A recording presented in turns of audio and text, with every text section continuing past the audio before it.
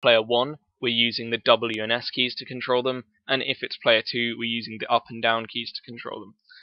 And we're going to be doing that code in a second, but we're going to add a draw method now, and that's public void draw, and it takes graphics as a parameter, of course.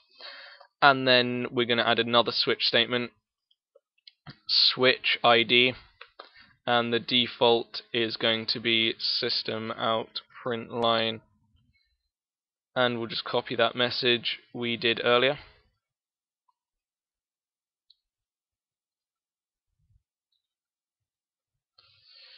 And then we'll break, and I'm also going to add break to this because I know I'll forget. If you don't add break, then all of the instances will run at the same time and it will only do the last one, or it will appear to only do the last one. But now we're going to say, in the case of it being player 1, we want to set the color to color.cyan, and then we'll draw the paddle, but we'll do that later, and then break. And in the case of it being 2, we'll set the color to red, or let's make it pink, and then we'll draw paddle number 2, and then break. But now we're going to make rectangle. We won't initialize it yet. Rectangle paddle, and then in our constructor we'll initialize it. We'll make another switch statement, believe it or not, and we're also testing the ID, and the default is system out print line, and we still have that on our clipboard, so just paste that and then break.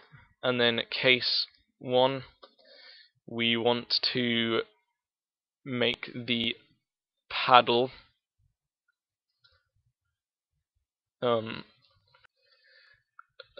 equal to a new rectangle. And actually, I'm just thinking, we don't need to make a switch for this because the user enters the X and Y themselves, so we can just straight out create a new rectangle and give the parameters X and Y. And we're going to make it 10 across by 50 height. And now that we have our paddle, we're going to draw the paddle. We're going to say g.fill rectangle, and that's going to be paddle.x, paddle.y, paddle.width, and paddle.height.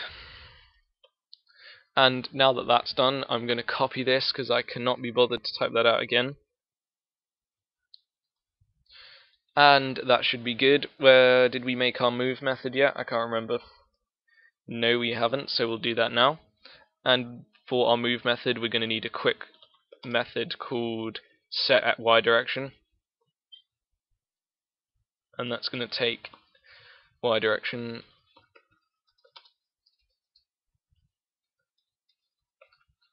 and that should be good. Now we're going to move public void move, and we're going to say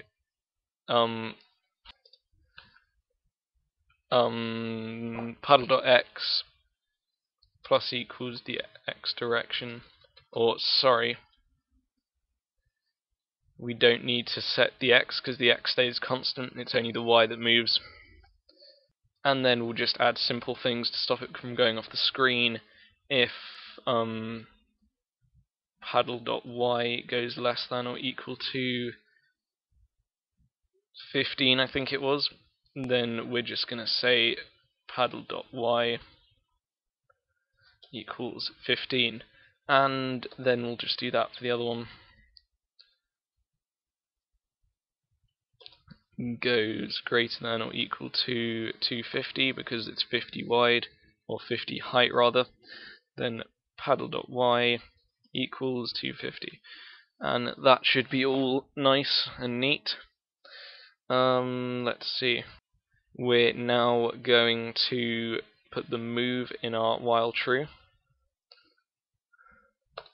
and then we'll say thread.sleep. How slow did our ball move? Let's just check. 7, so we'll make this 8, slightly slower than the ball. And then that should be it for this class, I'm hoping. Now we're going to create the paddles in our ball class. We're going to say paddle P1 for player 1 equals new paddle, and we're going to give it an X and a Y. The X should be, say, 15, and the Y should be halfway down, about 140, and it needs an ID, which is player 1. And then paddle P2 equals new paddle, which should be 385. Would that work? No, it should be 370, and then 140, the same X, and then this one is player 2. And now we're going to find where we've added those comments to add the score. But first we'll add a new score. We'll say int P1 score and int, or we don't need to say int again, P2 score. And in our constructor we'll say P1 score equals P2 score equals 0. Just simply set them both to 0. And now that that's done, we can add to the score here. So if the ball hits the left hand side, which is player 1's side, then it's going to add a score to player 2. So P2 score plus plus.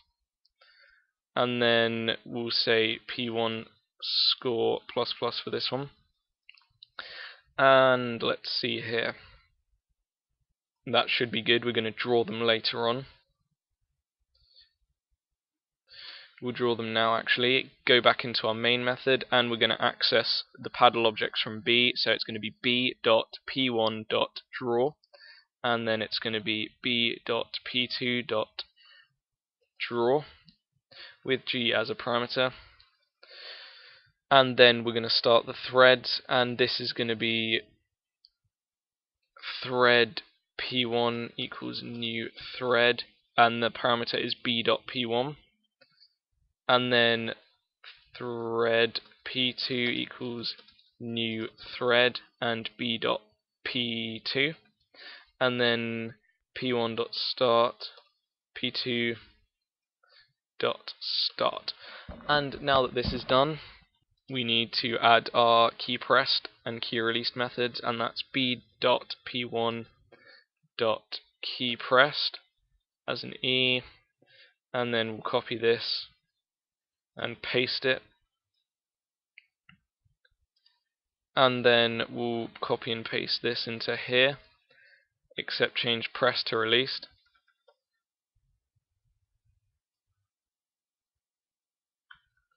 And now we're going to program what we need to do when we press buttons on our paddle. We haven't done that yet. So if they press up, set Y direction to -1, and set Y direction to +1, and then same for this, set Y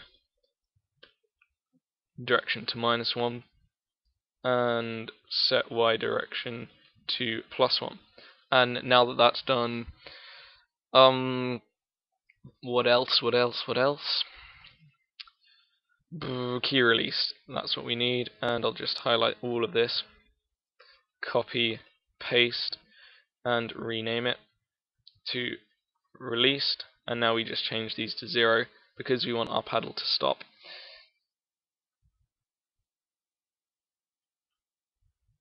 Now that that is done, we'll come back to our main method where these should go unerrorless, and we will just print out our score quickly to the screen.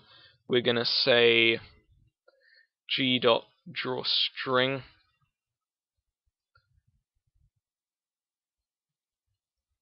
oh damn it, what's going on? There we go, drawString, and the string is going to be nothing but plus the b.p1 score, and then that's going to be at, say, 15 and 20, and then we're going to copy this and paste this, but first we'll set the color to white. Color.white, and then we'll change that to P2 score, and this is going to be at 270. And now that we've printed out our scores to the screen, if I run this, as you can see, or we can't see our P2 score, I will find out what's gone wrong. And it's because I changed the Y. The Y should still be 20 and this should be 270. And if I change this, and if you just change it to 15 and 50, 370 and 50, and I run this, you can see that we have our scores either side, and when the ball hits this side, the score adds to here, and when the ball hits this side, the score adds to here.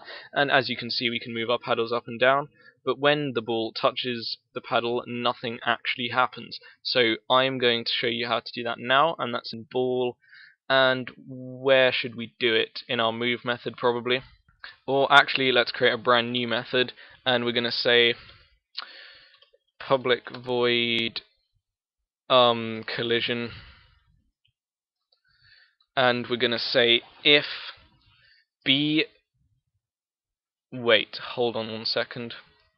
Yeah, alright, so if ball dot intersects P, which is our paddle, or what is our paddle? I'm sorry, I can't remember anything.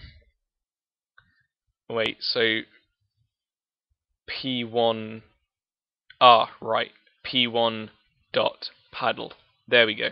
If the ball intersects P1.paddle, we want to set the X direction. If it hits player 1 paddle, we want to set it back to +1.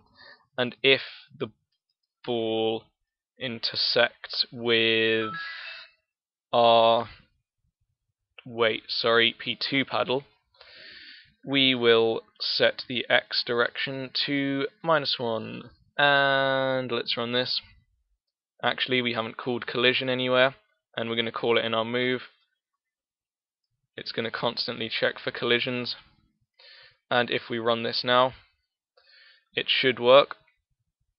Yep, as you can see, we've got our ball bouncing around and our paddles, and we can bounce the ball off the paddles when it's hit.